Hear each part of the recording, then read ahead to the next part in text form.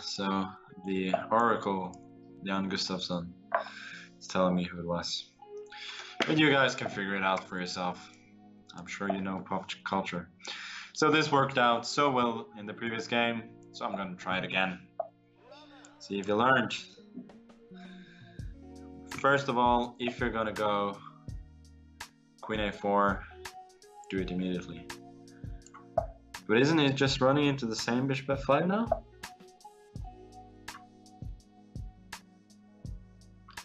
This is utterly confusing. But he's playing so fast. Knight F2, Queen B5 takes, Knight B5. Knight H1? I don't like that. Maybe he's just brilliant. Taking on C3 looks dull, so I'm not going to do that. Knight C6 it is then. Could have played C6, but I do feel that that was not in the spirit of this stupid opening.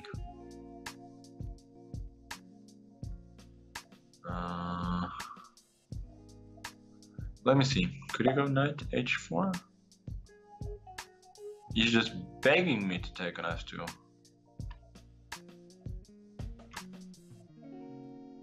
Well, as they say, well, they say something about not being asked twice, but I was asked twice. And the second time I'm asked, I go for it. So Queen B5, I probably have to take. Since if I take on H1, then Queen B7 is a really nasty double threat. So this is his point. He wants Knight H1, D5, and so on. A6, Bishop A4, B5, Knight B5, AB, Bishop B5. Maybe he's coming out ahead there, so I should play a bit more carefully. Now the point is if D5 I have yeah, probably should take on C3 and then play A6. And thus, well, I get B5, and if he wants to get the pawn back, he has to take on C6 at some point, but then it feels like I should be doing relatively well with my bishop pair. And yeah, he does have a lead in development, but I don't think it's too significant since my moves are coming quite easily with F6 and so on. So I should probably go back to E4, Bishop T7. Bishop G7, Rook G8 is obviously not an issue. You could go Bishop E5. Yeah, I don't like playing F5, but I think I should do it. I think that time was of more of an essence than structural concerns there. And I still have an easy plan of Rook G8 followed by either G6 or G5. Getting that bishop out, or could also consider just going E6 like a normal person.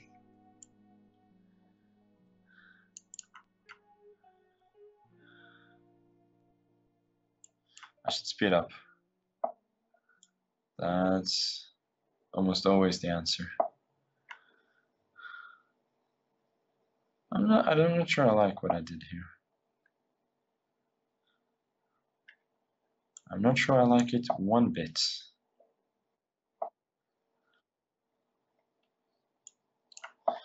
Yeah, he's getting a bunch of counterplay now.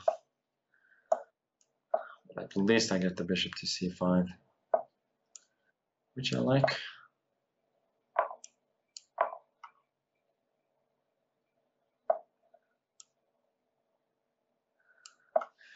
And now I'm gonna sack the exchange. Hopefully,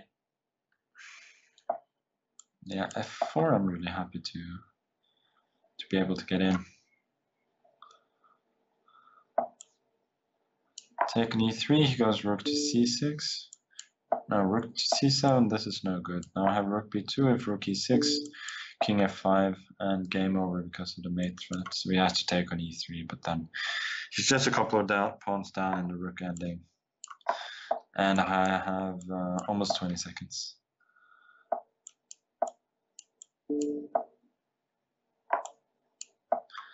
Cutting off his king, just why not? Letting his king back, again, why not? Exchanging rooks, and yeah, that's the game. Well, thank you. That was a very good fight, actually. Or not actually, anybody could say that was a good fight.